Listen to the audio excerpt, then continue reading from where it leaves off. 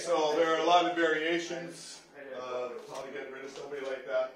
The other guy coming in, for example, all he really needs to do if he doesn't want to do the neck is just put his hand underneath his nose like this, and then push up like this, grab on top and start twisting, and you can bring the guy to the ground.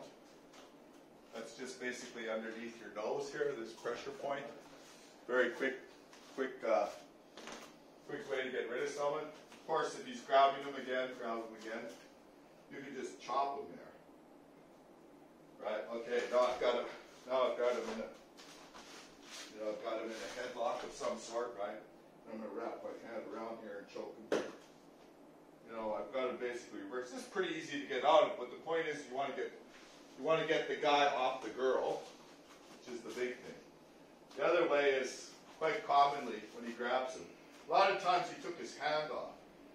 You notice the other guy's taking his hand off. So at that point you just grab him by the fingers, start twisting. Like if you got a gun grip, you start twisting this way. This guy's going to come along and go with you where you want to go. If you want to use a wrist lock this way, wrist lock this way, wrist lock this way. You can take him this way down. Point is, you have his fingers. Every time that guy took his hands off the girl's hair, he had one arm free. The other guy that was coming in with the motorcycle helmet could have easily went for a quick finger lock. He doesn't have to grab. He can grab 2 fingers. He can grab as many. He can grab 3 fingers.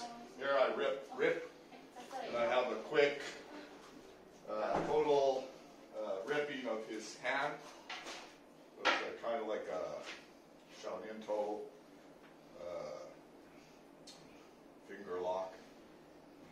So it's very quick. And what I'm saying is this should not have happened to people in the video. Don't have any training.